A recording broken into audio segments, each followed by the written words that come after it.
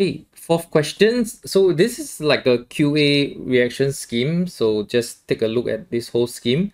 Part A says for anions A and B, right, write ionic equations for the formation of white PPT described in the above. Anions A and B is actually here. Anion A, anion B. Okay, so where did it came through, right? After adding dilute nitric acid, we just want to confirm if effervescence is formed.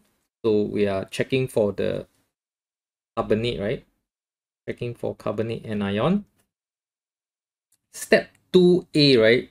Divide the resulting mixture into two samples.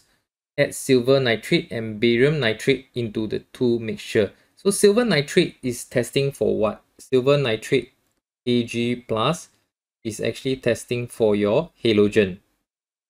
Okay, so things like F minus, Cl minus, Br minus, I minus, things like that. Group 7 ions. And then barium nitrate, right? We are basically looking for sulfate anion, because if it is present, it will form barium sulfate, which is a white PPT. Okay, so you're looking for white PPT, you will mean that you're looking for chloride, and then for white PPT here, you're looking for sulfate. Okay. A student noticed that the test for anion nitrate has been missed out. He suggests that after observing if there's effervescence. So for part B, right, he suggests that after observing if there's effervescence, the mixture should be divided in 3 samples to test for nitrate. This will not be very logical because nitric acid, right, which we added in the first step here, contains your nitrate ion. So after you add it yourself and then you go and test for the nitrate ion, definitely you'll get a positive result, right? So it doesn't make sense. Okay, wastewater contains only aluminium and calcium cations. Aluminium and calcium cations.